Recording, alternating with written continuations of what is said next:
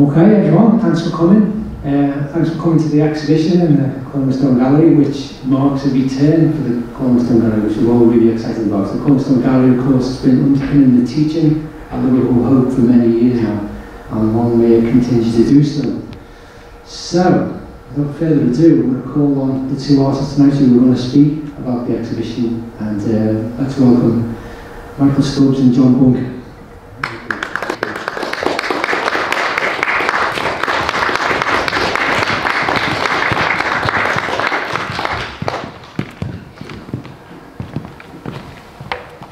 Thank you for coming, everybody. Hi. Okay, so I'm just going to run through what we're going to do this evening. We're going to mess with the format of talks a little bit here. So we're going to run the programme this evening in 4 parts. Firstly, we're going to introduce the show, talk about what the artists did, why they did it perhaps, and why we put the show together. We will then put the whole thing out there for questions, okay?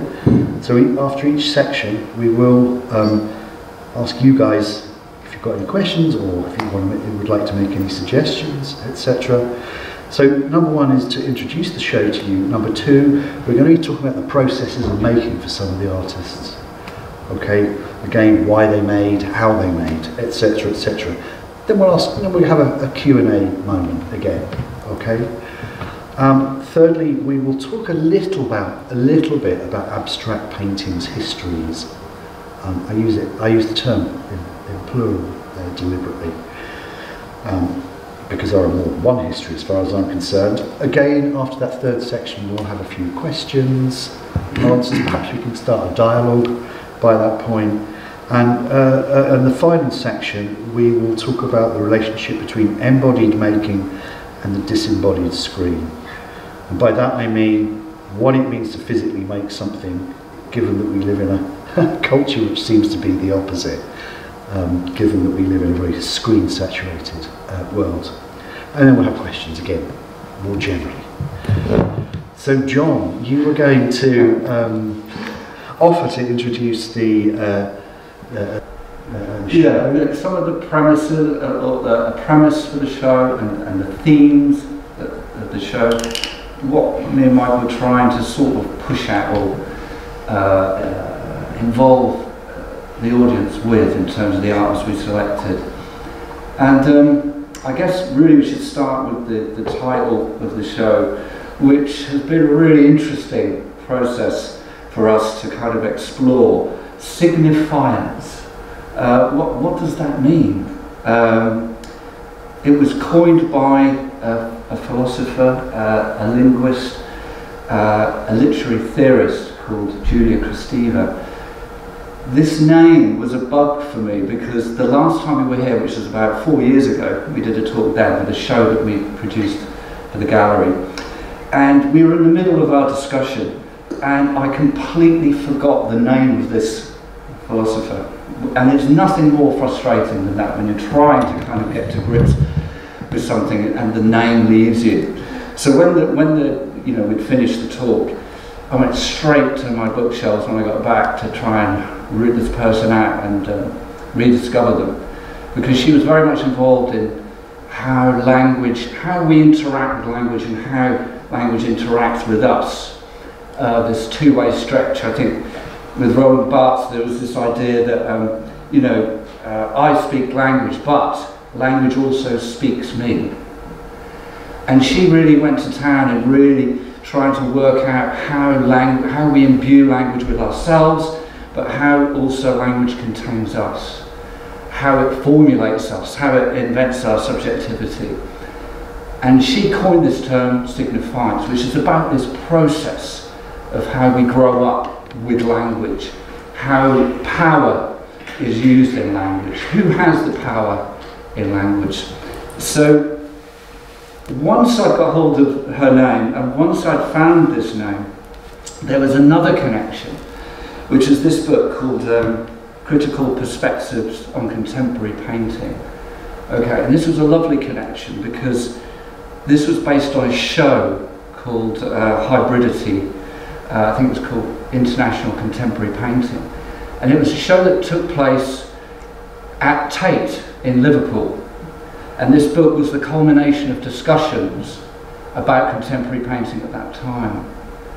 And in this book there are two, which I thought was really nice. There's one essay where there are two protagonists discussing the show in conversation. So rather than having an individual essay by an individual writer, you have this conversation where there are disagreements about what you're looking at. It's Alison Rowley, who's a psychoanalyst, and Griselda Pollock, who is a very, very well-known feminist art historian. And they were discussing this show, and it very much reminded me of me and Mike when we're discussing artists who we're working with or artists that we're thinking of bringing together in a show. There are disagreements. There are those moments where you think, what the hell are you going on about? What are you seeing in this painting? I can't see what you're seeing, and vice versa.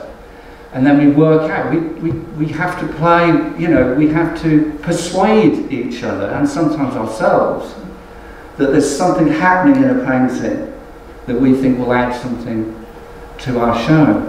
So all these things came together, and it came together with this word signifiance, which was coined by Julia Kristeva. So that, I hope, it gives you a feeling of some of the ideas we were playing with. And I think it's that another idea of hers is this notion of intertextuality, which is one of those words, again, like signifiance. But on a fundamental level, it's about the fact that language is open. Rather than being interpreting one individual author, you've got to remember that author works in relationship to the history of writing, and that all of us are involved in that history of writing. So rather than being organised around this individual assertive author, who usually, in the terms of the history of the canon, tends to be male, it's about opening up the idea of writing. That their writing always works in relation to other writing. So there's always a history to their making. They misread history in their own way to produce something new. And this is something that we wanted, or that we discussed about. There is the connection for us, for our show. It's like looking at painting in terms of a bigger history, that every painting is not the sole amazing output of this individual who just suddenly arrives as a genius.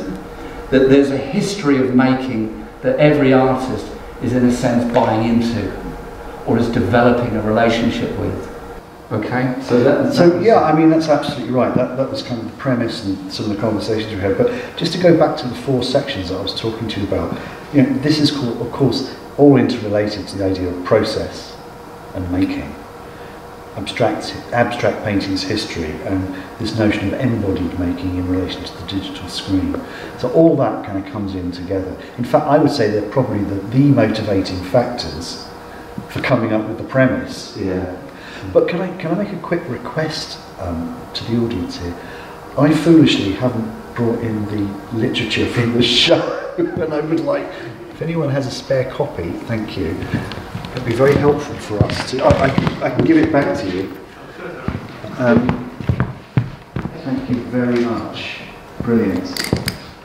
Because I'd very much like us to also talk about the processes now. Yeah.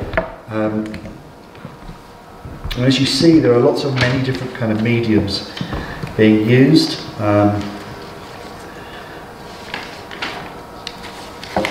And I think in the press release we refer to, especially at the end, if I remember correctly, we refer to the fact that selected artists give free rein to a level of visual and conceptual invention synonymous with the legacies of abstract art. So there's a self-conscious rethinking or reworking of the histories and possibly the values of abstract art from the past. And that's a big issue, and we can talk about that in the next section.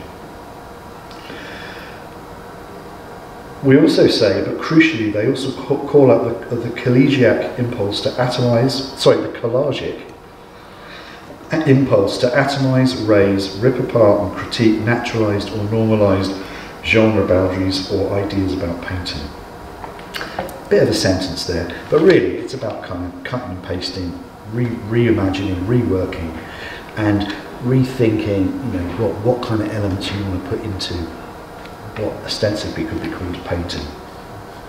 Of course, paintings don't necessarily need to be pictures on a wall. They could be all sorts of things. And I'm thinking of Jessica Stockholder, you know, the American artist who brings painting into the physical space, and she's been doing this since probably the early 90s, late 80s. And what objects she brings in are always coloured in such a way that you can create a composition with the objects. So a sculpture painting, perhaps.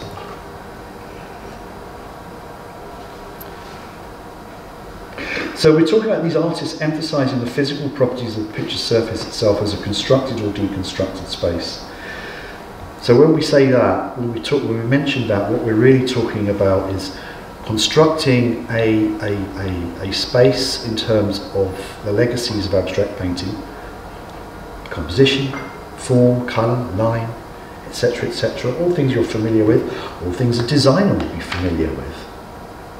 But crucially, we're also talking about the notion of a deconstructed space, a critique of what that might represent, a full stop, if you like, on the modernist project, or the modern project that arguably, and I mean really arguably, probably ended around about the early 1960s. The great forward utopian trajectory of painting and other arts like architecture, for example, suddenly no longer had their utopian impulse. And now this is a very well-known arena, you know, talking about putting a full stop, deconstructing, you know, what those utopias meant. I think we're all fairly familiar with that. Some of you guys might have heard that term postmodernism. It's really passé now, isn't it?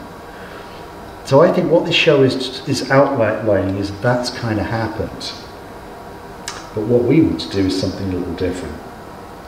So what we say in the press release is that the artists might use the layering of imagery or the physical rupture of the support, take the support, do something wacky with it, or they might create other interruptions that cast the artist's indexical making or the body's performative actions against digital representations co-opted from the screen.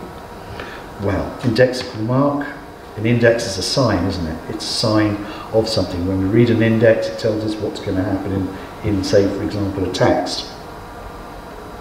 So signs of making.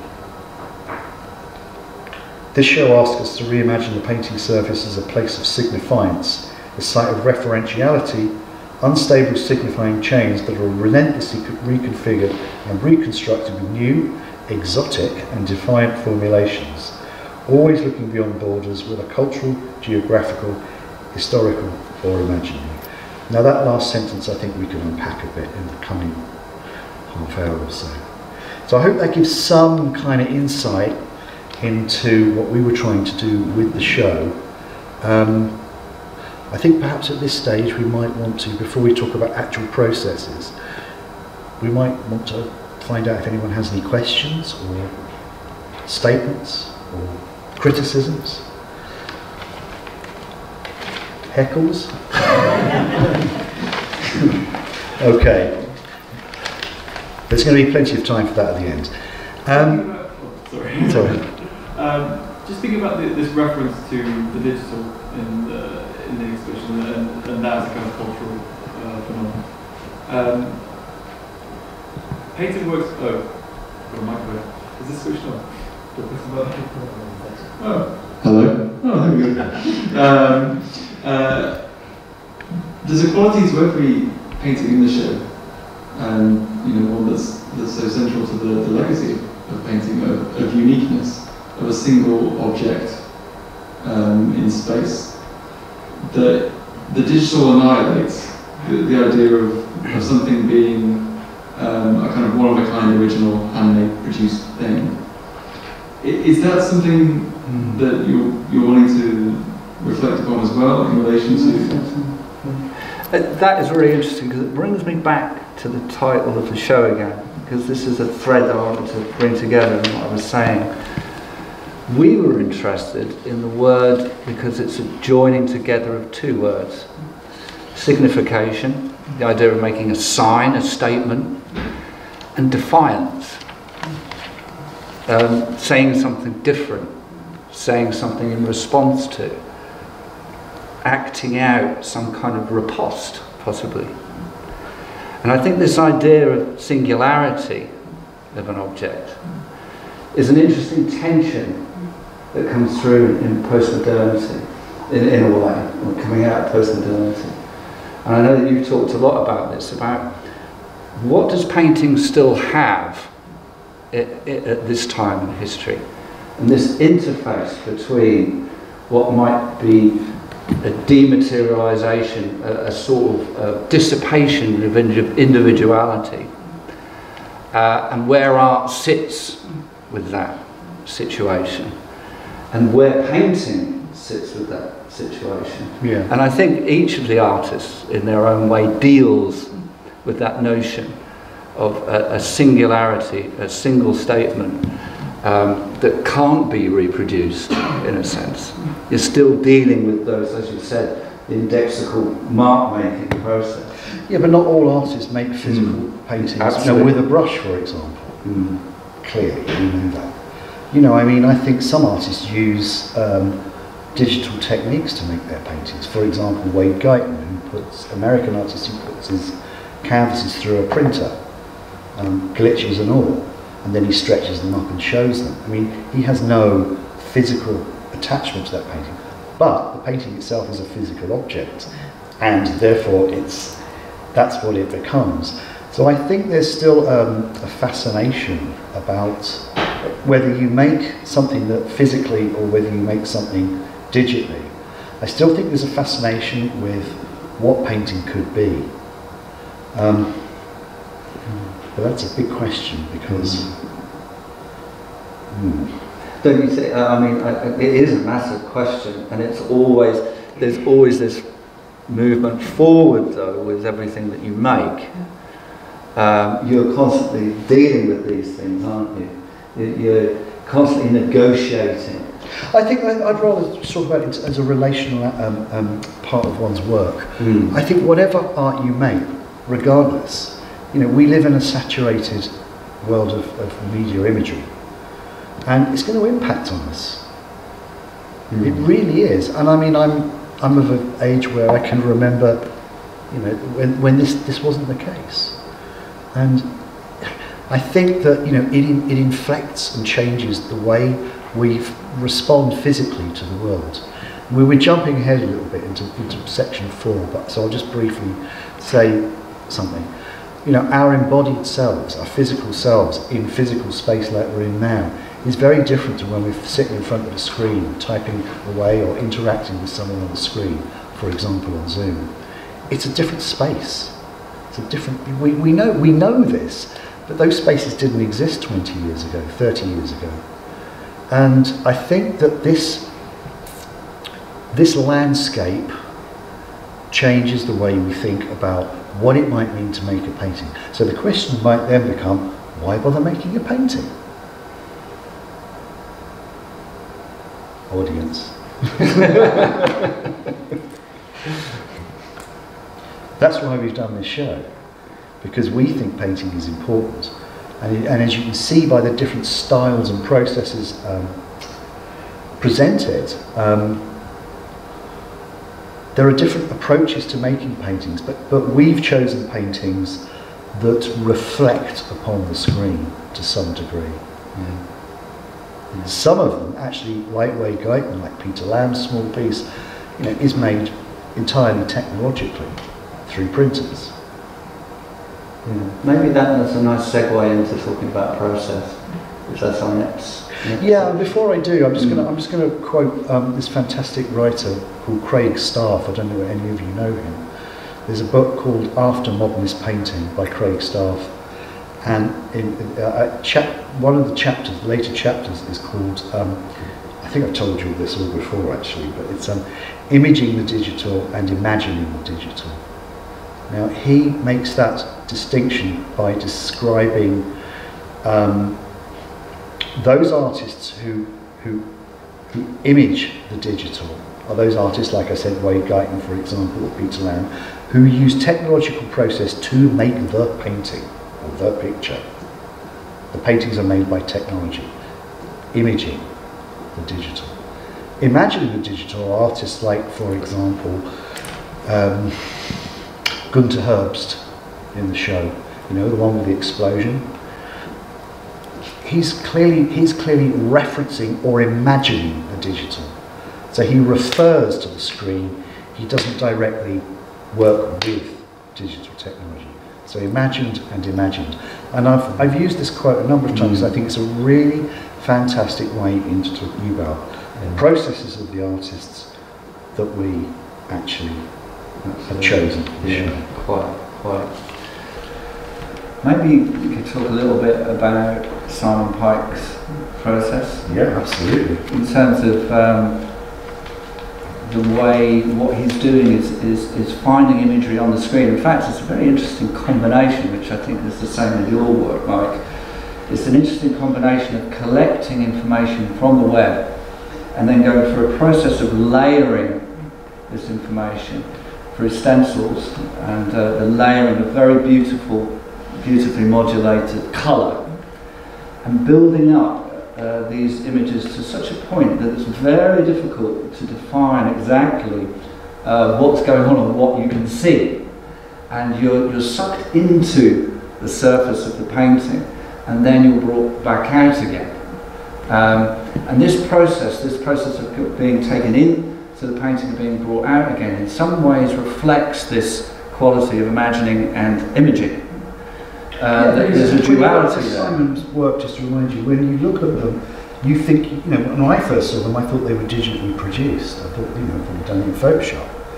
And when you see it for real, you can see it's physically made. So it's an interesting there's an interesting tension between the two. Yeah. It's almost like it's almost like being a landscape painter in, I don't know, in the 18th century in Britain, you know, and you're out there plein air, you know, like John Constable painting the hay wain. He's doing the same thing. He's copying the screen, perhaps. Yeah, absolutely. The style of the screen. So this sort of feedback loop, I think somehow reflects maybe the way we are thinking and being, as you suggested a moment ago. It gives us a way into the thought processes, the physical interaction with the screens that we might be dealing with every day. And I think that's what he touches on really beautifully in his work, is that tension between the two, the physical, the imagined and the imaginary, I think. As you say, with Gunter Herbst's work, there's a strange sense of that, of looking at that imagery. You know, I was thinking of those explosions and thinking about what's happening in the world today. The imagery that we've been bombarded with for the last few weeks from Ukraine and you know, other places in the world as well, and the way that we consume those images. And I still think, getting back to your point, there's something about painting that captures something and distances you from something as much as it pulls you in. It operates as a singular image.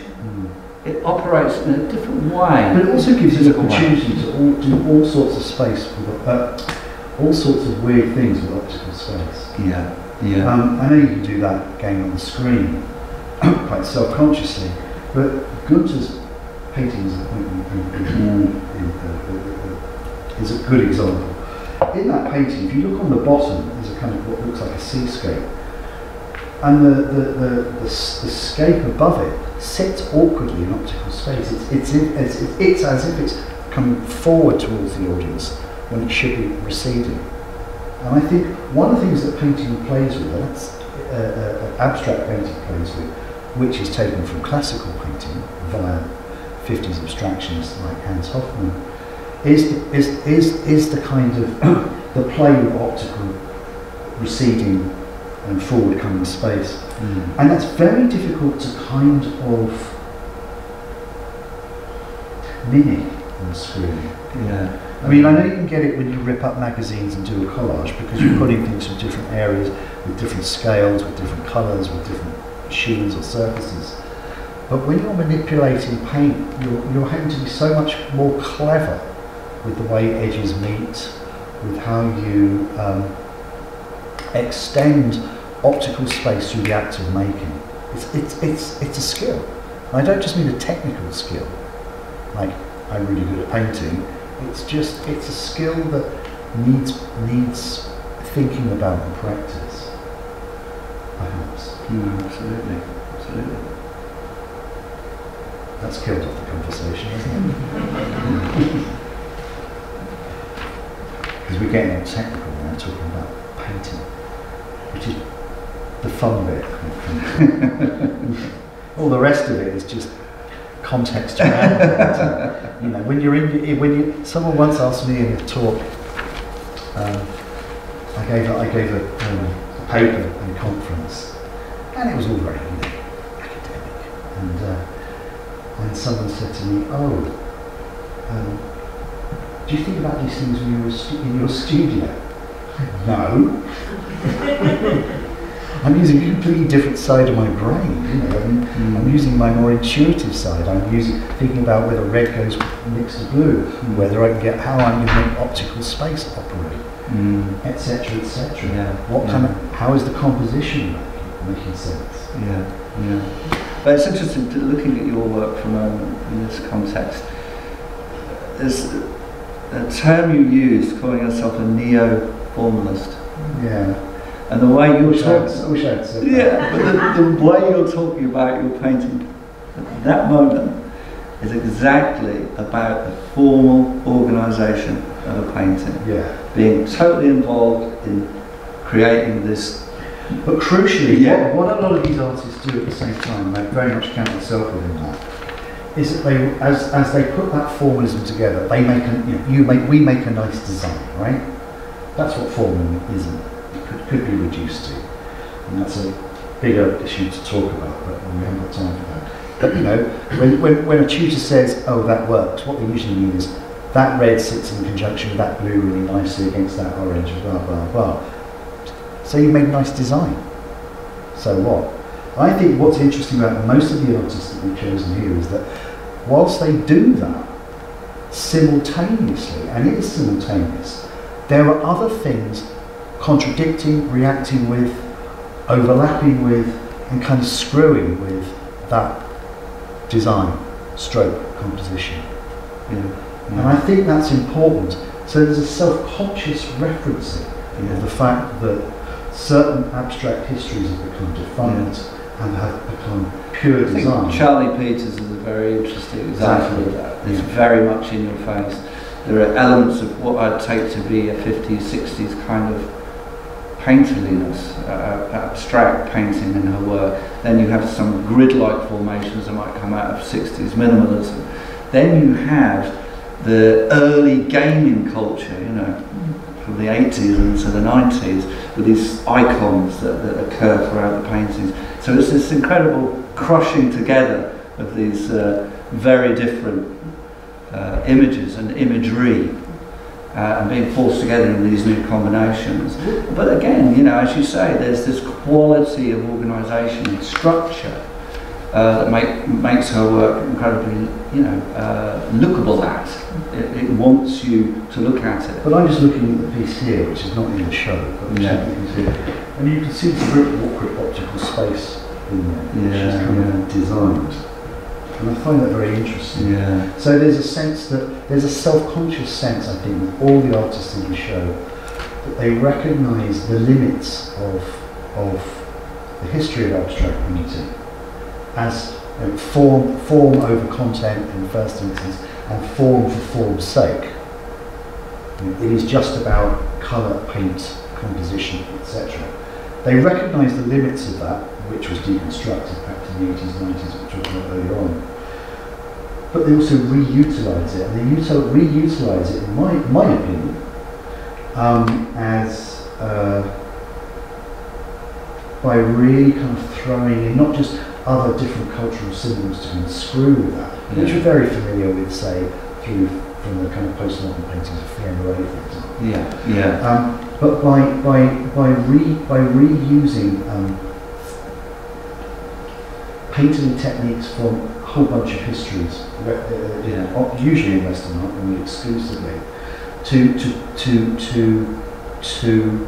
re-render optical space. And I think a lot of this work appears as quite flat, not all of it, and often a lot of it tends to kind of slide off the edges of the canvas, and that's deliberate. So a lot of these paintings kind of come across as fragments of something. This painting here by Peter Lamb, which is again not in the show, it feels like a digital fragment of something much wider. It suggests that the world is beyond the painting.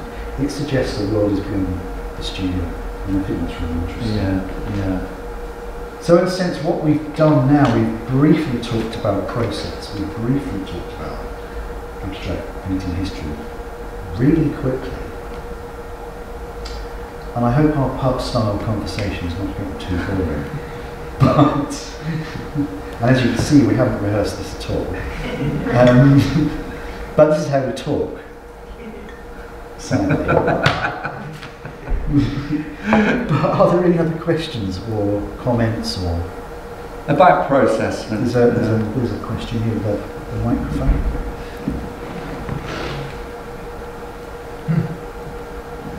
Hello. So it's kind of slightly less about process.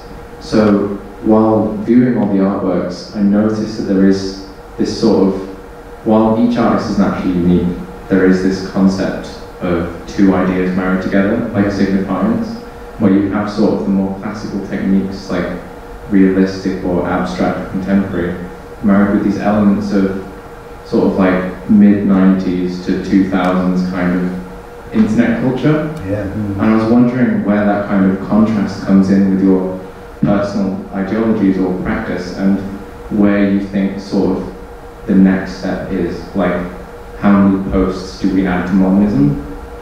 Like, what comes next? That's a really great question. The reason it's great is because modernism is this great overarching issue, or almost like carrying a dead weight on your shoulders.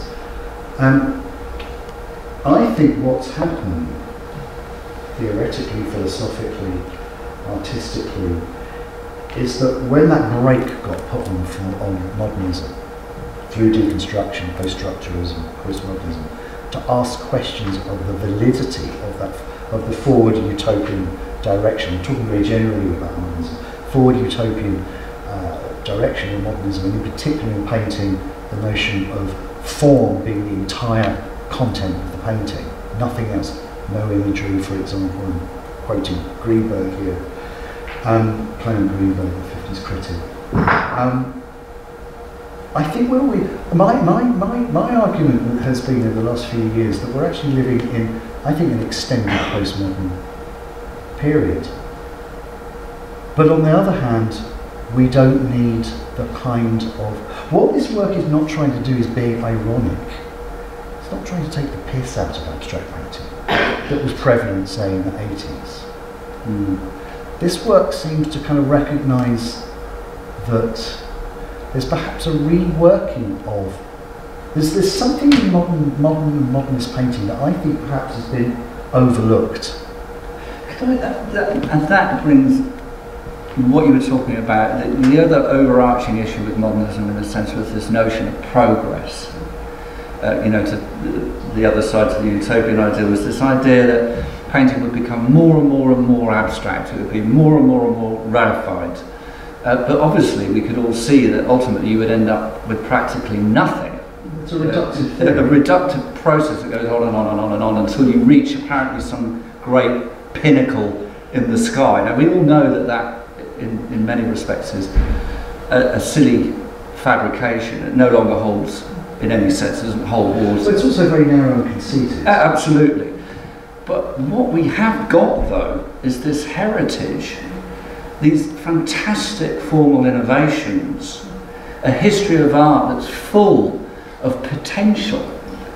And in a way, once painting, if you like, disengages itself, because that was the other thing about Greenberg and other critics, was that painting was perceived as the highest of the art forms.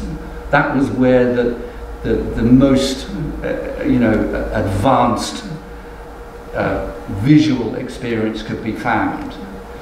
But and it had the longest history. And it had this, of course, a huge history. Once you disengage painting from this huge, great weight, as you put on your shoulders about what it's supposed to be, you're suddenly free. That you can do what you want with painting. Yeah, we were talking about this earlier on when we were outside. We were saying, what I find really interesting talking to students about now is not worrying about the legacy of modernism, because it's just those values are irrelevant and they're not necessary. What I find with students, they just paint anything they want, because you guys are free of that. You can do what you like. You're not part of that full stop break culture. And I think that what that allows you to do is be very liberated. But I think at the same time, it's important to still think about what you're doing as painting within the context of painting in its histories. That's a big number, but it's attention. One is self-conscious when you're an art school making a painting. You're immediately in the context of being part of a painting culture. That's it. That's right. It's like what I said earlier about intertextuality. Yeah. That a text is what you bring to it as much as what's given to you by an individual author, and it's about that dialectic between what you're bringing to something that goes way back in time. One of the things that I find really interesting with younger artists' work in this arena that we're talking about here is the fact they bring a lot of stuff from outside the studio, unlike modernist artists or postmodern artists who just wanted to kind of reflect upon or deconstruct or parody modernist painting. There's a lot more. There's a much bigger world out there. The screen, for example, gives us so much information. It's all that stuff that's going into the paintings that makes them interesting. I don't mean you have to refer to the screen. I'm not talking about that. You don't have to make a painting from something you've seen on the screen, like a political paint or whatever. But I think that there is much more. There is a very diverse and big kind of geopolitical kind of situation happening in the world that we are aware of. And because it's out there, it's in the air. It's going to invest itself in how you express yourselves through making a painting, regardless of what style you use, whether you make a gestural abstract painting or whether you make a hard-edged type painting or whatever style. I hope that sort of makes sense. Does that kind of answer the question? No. Ask me another question. Ask us another question. I get the feeling that there's something that you wanted to say. And perhaps we haven't picked up on it. While there are these sort of ideas of modernism, not necessarily as a progressing thing. Yeah. I'm not sure. But what do you think would be the next step? Or as a separate question, well, okay. How do you think the contrast between classical techniques and sort of modern culture relates to why you picked it for this exhibition? Okay, that's two questions there, I think. One. You can pick one. All right. I'm going to start with the first one. The first one you said, what is the next thing, right? You're falling into a very modernist trap there. Like there is a linear progression where we construct a new reality. We have an avant-garde that rejects it, and this continues. So I think we might want to kind of maybe turn the question around and say, what are the conditions that we're in at the moment? Okay, so that's hopefully answering question one, perhaps not. The other question is to do with classical painting tropes and abstract painting tropes. So can you repeat that one? So the sort of underpaintings are sort of using more classical techniques, like either sort of realistic-ish paintings, like the explosions, stuff like that. Yeah. It's semi-realistic, or sort of abstract or contemporary painting, and then it's overlaid with these sort of icons of sort of mid-90s to 2000s internet culture. Yeah. And the contrast between those two things, I was wondering what it was about that attracted you to those paintings.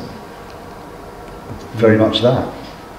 But yeah, I mean, I do think to a certain degree it's not to get caught up too much in, as Mike said, about notions of for me, really, I wanted to explore some artists here who were dealing with, and this is also very difficult for a lot of artists, especially young artists who are coming to terms with what they're doing, is that these artists are playing around in a way, in a different way, with notions of, I think, you know, the original statement. That we're always looking for the next original statement, something we haven't seen before. But we all know in a way that this notion of originality is overshadowed by this bigger history. yeah, And I think that... it's a trope. It's yeah, a trope, even a cliche. these artists are, for me, I think part of the reason for selecting the artists we did is that, and Mike's touched on this, is that there's a freedom of invention, okay, in what they're doing. It's not weighed down, okay, it's not overshadowed. And we were looking for artists who were more than prepared to, as you pointed out, as you'd seen insightfully, they're prepared to play around with these different conventions from the history of painting. And I think that separates, that moves forward as well. There's an ability to see these different qualities in relation to each other. Not necessarily balanced, but they're allowed to exist on the same picture plane with the same sort of quality of intention behind their making, if you see what I mean. Yeah, John Chilver in his painting, this is not the painting in the show by the way, but it's the small one next to Gunther's painting that we've been talking about, Exposure. I mean, he in the text here, he talks about artwork and writing coalescing around problems of agency, how we make sense of things and how that agency kind of presents itself to an audience. And he then goes on to talk about how these problems lead him to philosophies of the event and questions of how the new appears at all. So it's almost like an unanswerable question, because what is the new? After modernism, what is the new? We're in this kind of ever-present now, it seems to me, perhaps. And that's how I feel. I don't necessarily... And that needn't be a deadening thing. No, I think that could be a liberating. It's replete with possibility. Yeah, absolutely. Okay, so we need to move on to the last section, which is our fourth part of the talk. As you can see, we wrote this down earlier on. Look, I don't know who did this drawing, but it's really fantastic. One of my sons. Oh, right, there you go. We've got down here embodied making, disembodied screen. And we've talked a little bit about that relationship between physical making and how we interact with the screen. Would you like to say anything on that, John? Well, or have we said it all? No, I don't think we have. I think it's interesting as well in terms of the last question. Just bringing that to this section of the talk is that there are at least two artists in the show, including myself and Phil Franklin, I think, who are kind of operating in the other direction. Yeah. That was something else we wanted the show to kind of work with artists who are working with the materiality of stuff, which works in contradistinction, obviously, to the idea of the dematerialised. And for me, it was important to bring these kind of paintings in relation to each other. So, you know, with John Chilver, we have that, you know, highly illusionistic space. Yeah. That's mysterious space. We have other artists who reflect on the screen. Charlie Peters, myself, for example, exactly, could that have that look. Yeah. And I think that given what we've just been talking about, I think it's important to realise that for all of us, regardless of whether there's very thick collagic elements put together, like in your painting, that work is made now, and it's part of now, and you're part of a bigger thing. That is not just painting and painting's history. You're far more part of a visual culture, which is all around us. And I think it's that visual culture that's all around us that inflects upon or reflects upon all of the artists in the show, once again, regardless of style. In terms of your work, Mike, the things about, it's very interesting seeing your work on a screen, because they really do, they seem to inhabit that space very naturally. But when you see a painting by yours in the flesh, you realise that they are real material objects. They have densities, they have layering, which are obvious. With Simon Pike's layering, there's more of a sense of an opaque sense of, very, very smooth, very delicate sometimes qualities going on. With your work, there is, I think, a forthrightness about their materiality in real, when you see them for even real. though they're flat and flat and flat and flat. But they still have that density to them. But that's important to me, as it is to any of the artists. And I think it's a question of whether you want something thick and impasto, gestural, or whether you want something flat. But no, I want personally. But I mean, we're not here just to talk about us two. My paintings are deliberately physical, even though they are flat layers, flat-ish layers, around 1 millimetre deep. So you get the sensation of both. Yeah, but their forthrightness is very clear. With someone like Phil Franklin's, that small, very delicate piece in the corner space, there's an only just there-ness about his work. With mine, you've got, again, a quite forthright materiality. With his, I thought it was really interesting to play his against, say, John's again, where you have a very delicate, illusionistic space. With Phil, you have this material presence, but there's only just there-ness. And that's what we wanted. We wanted that variety in the show. Given the 4 questions, or 4 themes, if you like, that we've chosen to talk about tonight. Exactly. I keep thinking we've missed something out, actually, but I can't think what. There's always that feeling. Are there any other questions? Or anything else? What is it we've missed out? There's a question there. 2 things. One thing, you got to lot there, mate. Oh my God, thank you very much. Is that the question? Oh, right. Thank you. The question is, I wonder if the concepts of modernism and postmodernism are almost limiting factors of language, where you should be focusing on the expression of your concepts and thinking about pushing things further forward. No?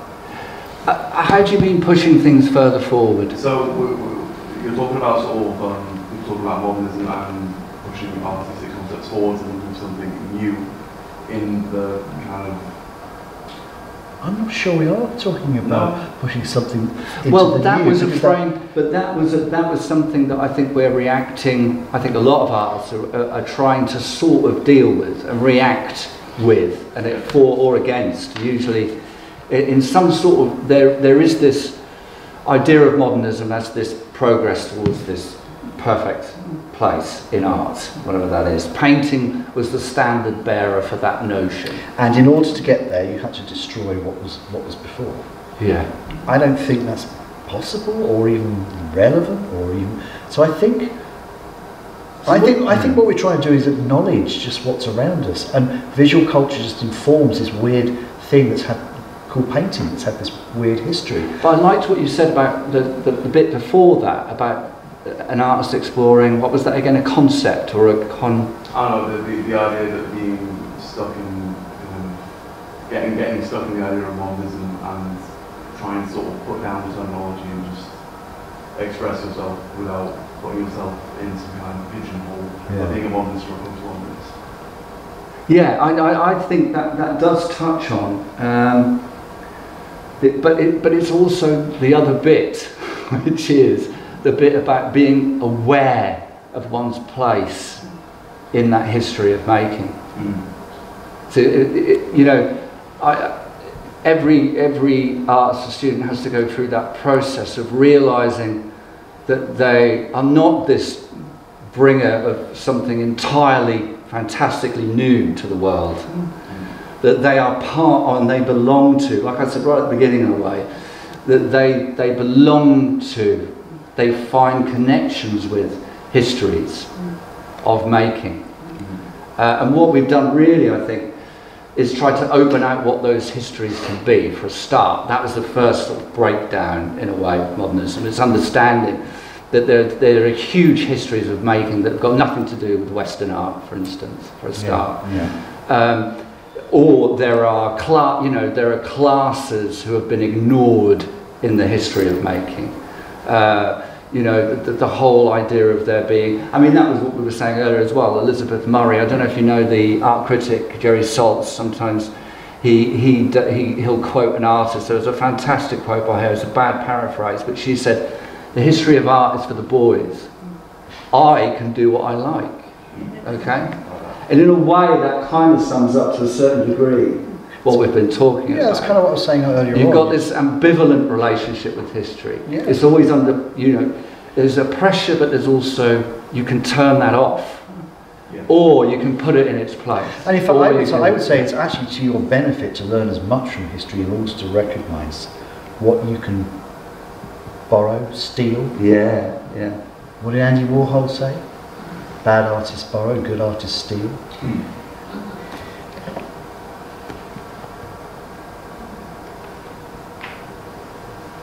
There's a question here. Is the microphone anywhere? Yeah, try to pass it. Oh, sorry.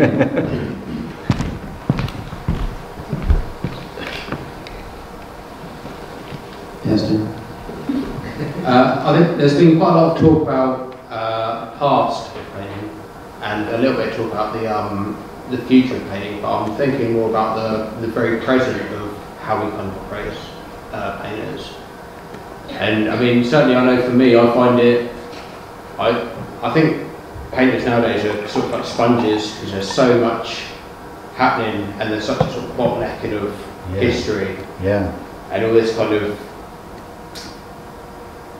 of grouping of everything that's kind of happening at once. You sort of see it a lot in like music as well.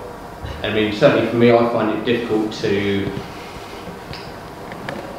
sort of filter, I guess, on whether or not you need to filter that kind of information and how you sort of approach the idea of everything kind of happening at once and that ability to have everything at your fingertips at once. I was just wondering think about you two as artists, the idea of, I think filtering is quite important, and I just wanted to sort of see what you thought about the idea of dealing with that amount of information, how you do kind of take all that sort of gluttony of information and how you sort of deal with it, calm it down, and then bring it out in your.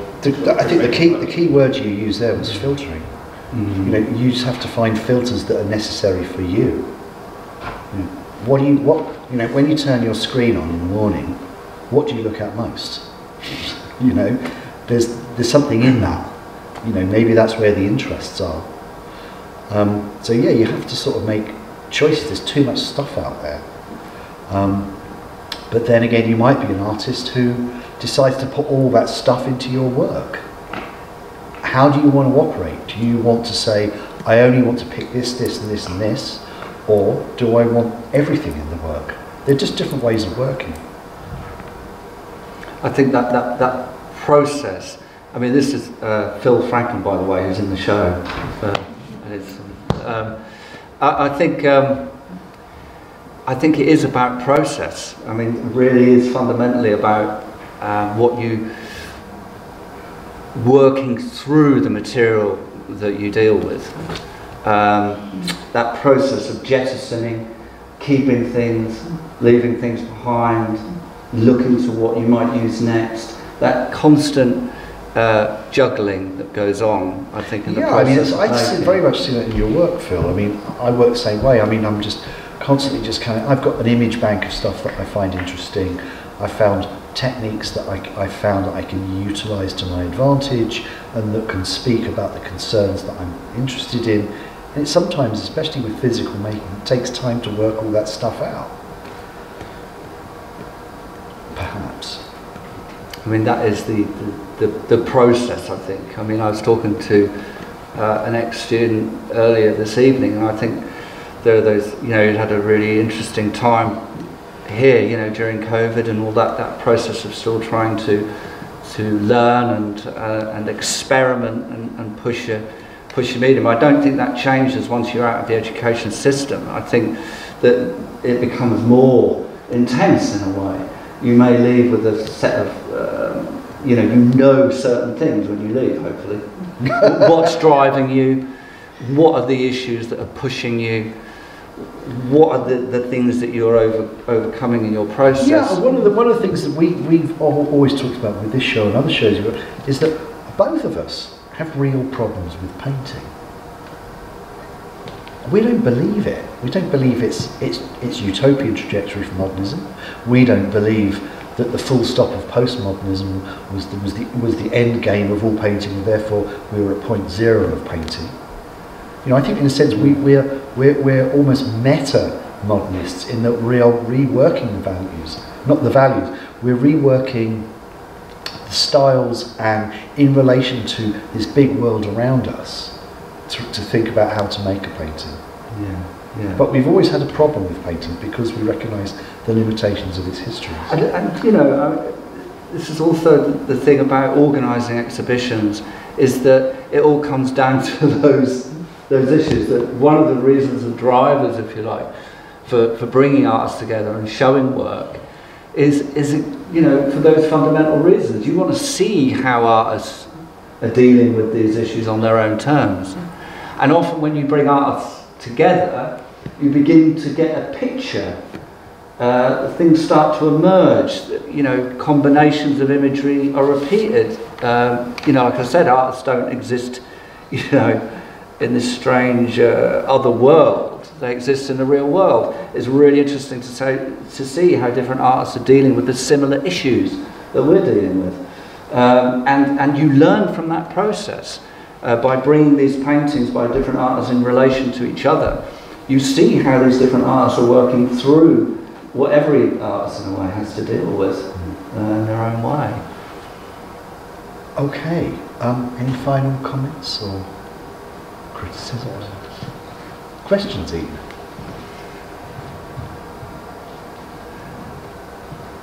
Can I quickly say, this is a sales pitch.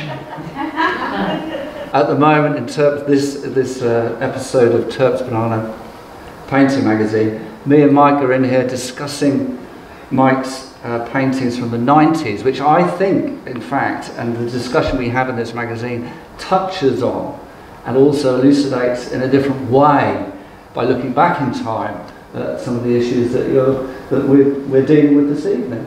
And I think it's an interesting read. Go and get one and have a look. It's full of other fascinating stuff too. Only £16. That's all. Can I just put in there? Sorry. Oh, sorry. Yeah, just to say, you spoke earlier about the hybrid show, which you remember from the Tate. Yeah. And using the TV screen and the bed.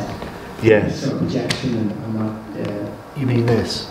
Yeah, the link to the Alfred Hitchcock film and all that stuff. And I just wondered how some of the things that you're talking about today, painting from today, and all the stuff that's going on in the gallery, how intrinsically linked is that to that show? Do you see that show as being I saw it as like being really groundbreaking and one of those shows that you go to and go, wow, anything's possible.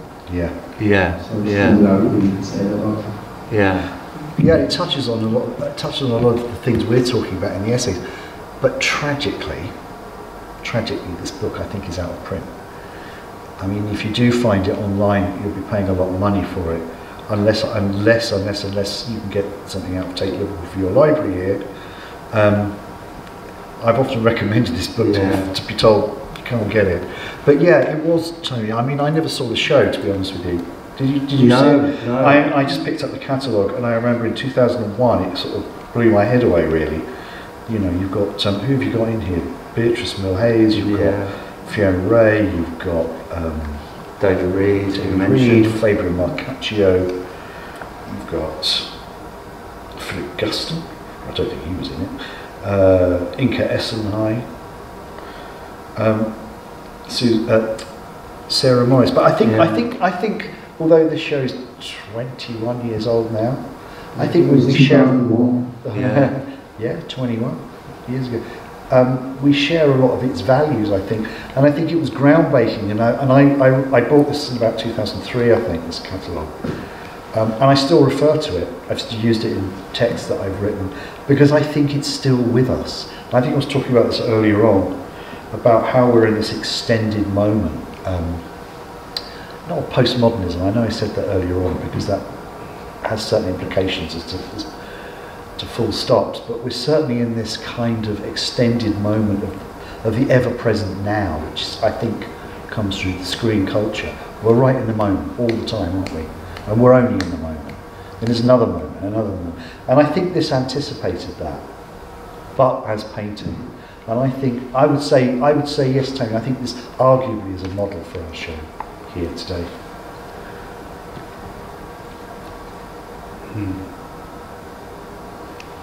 Okay, well, I hope our pub conversation wasn't too dull. And thank you very much for coming and being patient with us and for the great questions. Yeah, great. Thank you. Thanks very much.